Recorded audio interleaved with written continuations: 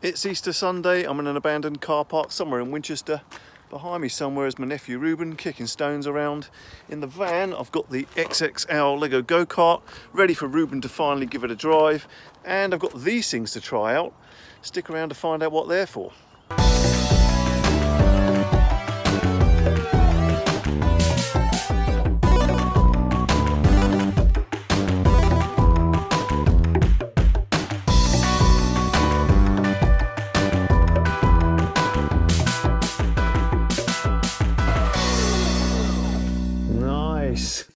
Before we came down to the car park, I decided to try some new tuning on the go-kart. However, I seem to have lost the electronic braking, so now we're down to disc brakes only. Just have a little gentle run in it, see how you feel, and then we'll look at turning the power up. There you go. Until Reuben's confident with the handling, I've reduced the top speed to around 50% and the power down to around 30%. Oh. GoPro's falling off.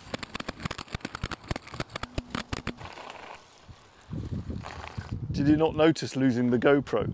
No. It's down there on the floor. I'll go get it. You hold that a minute. Right, yeah. Pop the screen back in. And then you can press this button here. 12.3 miles an hour. So we'll go and tune it up a bit. Yep. Nearly full speed, but we're still limited on power. Just in case you do get a brake failure, don't leave it until braking too far in. Give yourself lots of room like you did before. Yeah, don't go too far down, so you'll just drift to a stop. Bye. Bye. Since doing my speed run on the go-kart, I've changed the gearing to give more torque and less speed. I've also retuned the motors, and that combined with Reuben's light weight is giving him fantastic acceleration. Ooh, he lost his foot off the pedal. You lost your foot off the pedal, didn't you? Huh? Your foot jumped off the pedal. Yeah. Now Reuben's used to the unique handling of the go-kart, we turn the power up to full. With the current gear ratio, the top speed should be about 28 miles an hour. Sideways! That looked like it was going loads faster. Yeah. 26.7. Pulled 63 amps at one point, so they were definitely pulling more power. If you remember in my last video, I split the rear axle on the go-kart, and this is the first time I've tried it properly, and I can say obviously it makes the handling much better. The other modification was that lower gear ratio, which gives me more acceleration. I'm not sure that Reuben needs it, but it's much more fun for me. However, with a bit more tuning, and if I went back to the original gear ratio, I think there's no doubt that Reuben would thrash my 30-mile-an-hour record. Right, let's have a play with the power and look at these rear wheels. So what I've got in the box are these. This is Polylite PLA, and the idea is that it's going to slide over the tyre like a drift rim. However, Luke at Polymaker printed me these ones, which are PC Max, which is a really tough polycarbonate based material. And in fact, Luke stood on these to try and break them, and they didn't break. So we'll try and fit the polycarbonate ones and see if it drifts.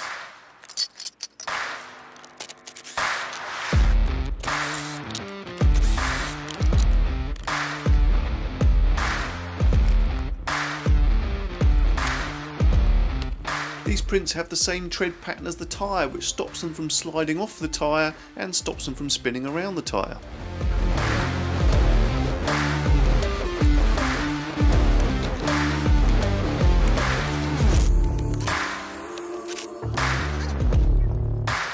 This is rear wheel braking only, which means I've basically just removed the brakes, because I'm pretty sure that these aren't going to brake very well anymore.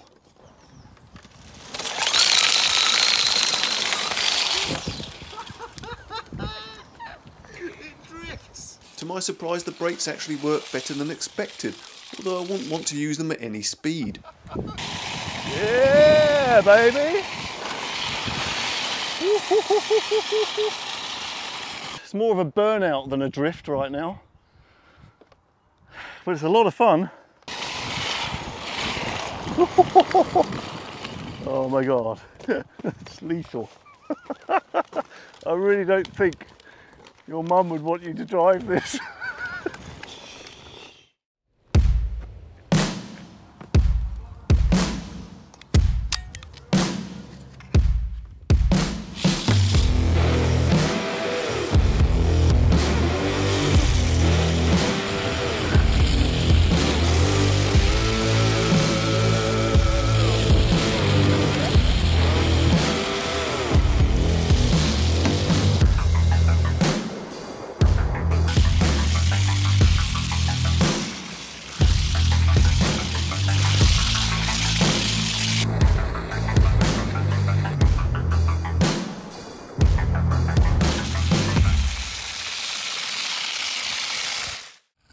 fun, isn't it? Yeah. Oh, it's amazing. Is it? Yeah. You were drifting way better than I was drifting. We are showing signs of some wear now on these, aren't we? It's taken a layer off, but it's survived incredibly well. I think the PLA ones would have been a no-go from the start. Oh, go! Reuben seems to be loving it and he's drifting well. He certainly drifts better than I am. I think his weight helps enormously because he can get those wheels spun up really quickly. Anyway, love it. So much fun. Don't forget, like, share, subscribe. Bye!